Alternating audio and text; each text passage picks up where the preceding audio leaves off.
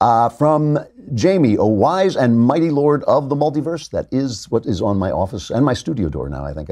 I'm a single guy in my mid-20s who used to work as a writer, but I haven't had a steady job for over a year. Most of the freelancing gigs I got didn't pay nearly enough. So I started playing poker to pay the bills. Over the course of the last year, what started out as a short-term solution has gradually morphed into my full-time job. I go to the casino 4 days a week to play mid-stakes cash games. And after doing my taxes, I've actually discovered I'm making more money playing poker than I ever did as a writer. But I'm not happy. I don't feel as if I'm doing anything useful.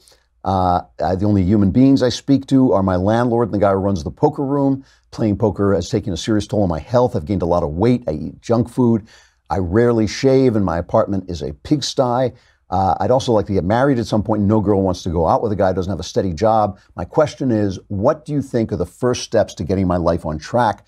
Nobody really wants to hire a guy who has been out of the job market as long as I have. If you have any suggestions, I'd appreciate hearing them. First of all, I think you're in trouble.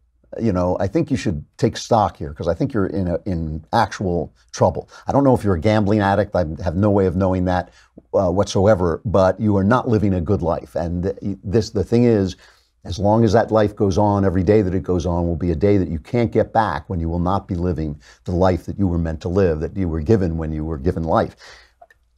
You can get a job. I would get myself, just speaking for myself, I would get any job to get out of the poker racket. I would stop playing poker. I just stop, just completely.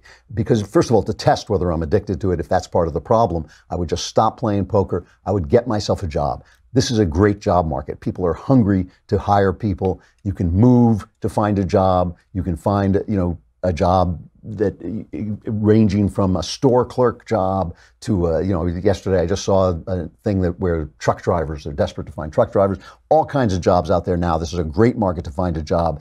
Anything would be better than what you're doing now because you're destroying yourself and you're ruining, as you say yourself, you're ruining your chances for the future. Then start to make a plan. Start to make a plan. Writing is not a career plan. This is the career plan that I followed. I was out of my mind, and I am one of a number of people that's probably smaller than the number of Major League Baseball players who have done what I have done, okay? So that's not a good plan. I'm not saying you can't do it. I'm just saying don't make that your plan.